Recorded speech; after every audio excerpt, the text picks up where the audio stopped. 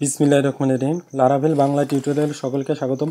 তো গত পর্বে আমরা আলোচনা করেছিলাম ইলোকুয়েন্ট ওআরএম ইউজ করে কিভাবে ডাটাবেস থেকে ডাটা রিড করে নিয়ে আসা যায়। তো এখন আমরা দেখব কিভাবে কুয়েরি বিল্ডার ইউজ করে ডাটা রিড করা যায়। তারপরে এখানে আমি নেই ক্যাটেগরিজ ইকুয়াল নিব ডিবি। তারপর হচ্ছে আমার টেবিলের নাম হচ্ছে ক্যাটেগরিজ টেবিলের নাম আমার categories table,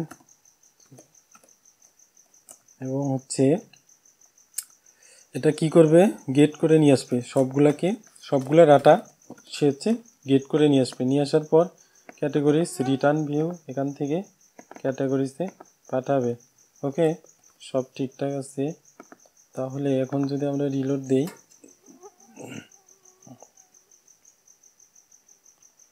compact undefined variable categories. আচ্ছা, কম্প্যাক্ট কি হয়েছে,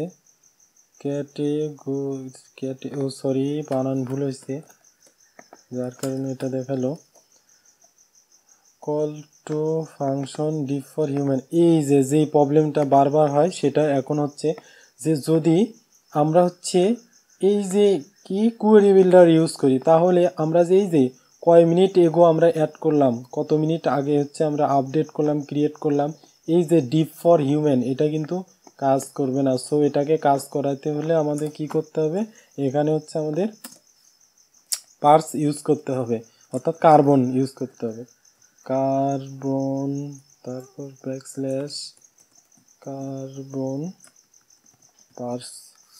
তো এখন আমি এটা ইউজ করে দিলাম। দেখেন, এটা ইউজ করে দেওয়ার পর কিন্তু এখন সব ঠিকঠাকভাবে কাজ করতেছে।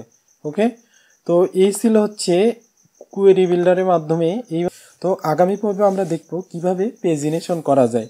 তো সেই পর্যন্ত ভালো থাকবেন, ধন্যবাদ।